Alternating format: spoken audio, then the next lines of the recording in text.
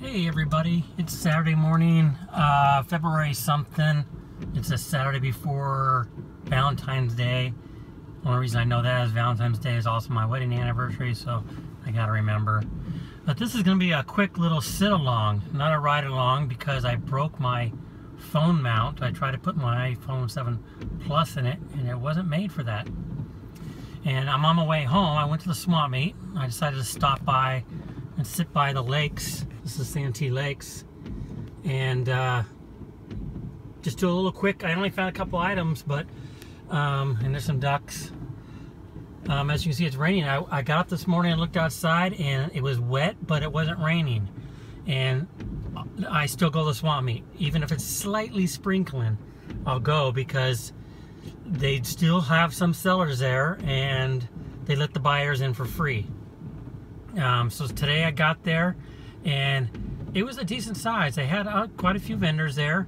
It wasn't raining, so I started going around, and it started a drop mist, and then at the very end it was a real heavy mist, sprinkling type rain. So I got out of there quick, but I was only in there for like 15 minutes, and I did find a few items here.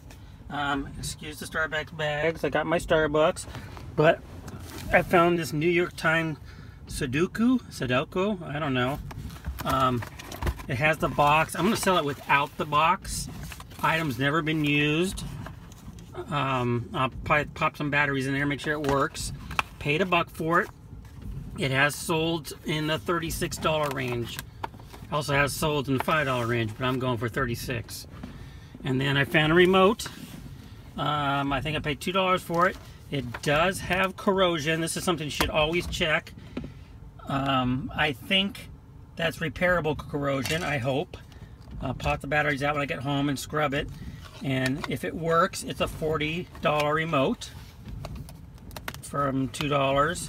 So, Pioneer, a little dirty, needs to be cleaned, but I've had good luck so far in cleaning up the corrosion off the, as long as the mounts in there don't get rusted, I can get it cleaned up, and it should work.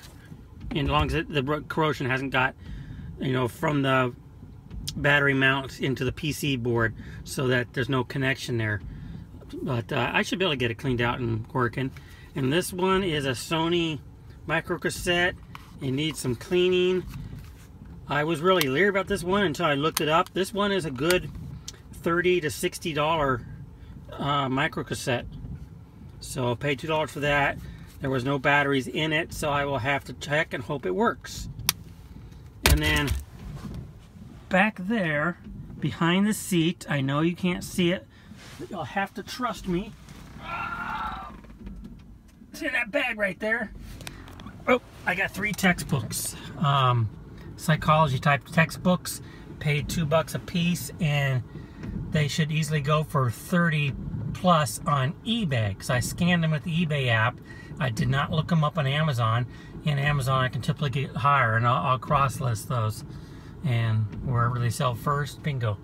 So $11, 15 minutes, and getting a little wet. Well, close to $200. Not quite. Let's see, 60, 40, it's 100, 130, 90. Yeah, over $200 out of 11 is what I'm hoping for. And now that it's wet and rainy, I'm gonna go home and I will list those items. I'm gonna get a little bit of shipping done real quick, because I gotta take my daughter to her Girl Scout cookie booth at 11. And then I'm gonna start working on some digital items. Gotta get that passive income going here, so I'm not always out having to source. So that's it for today. A real quickie, less than 5 minutes to tell you about that. I hope you guys are doing well.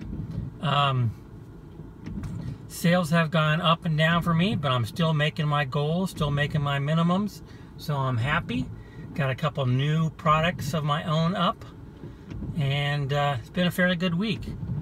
So I will talk to you guys in the next video. I'll probably show you the progress we're making on the cleaning and organizing the office next, if you guys really want to see that.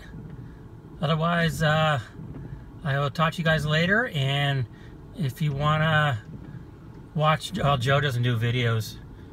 Joe promised to harass and badmouth my next video. So here you go, Joe. Talk to you guys all later. Be happy.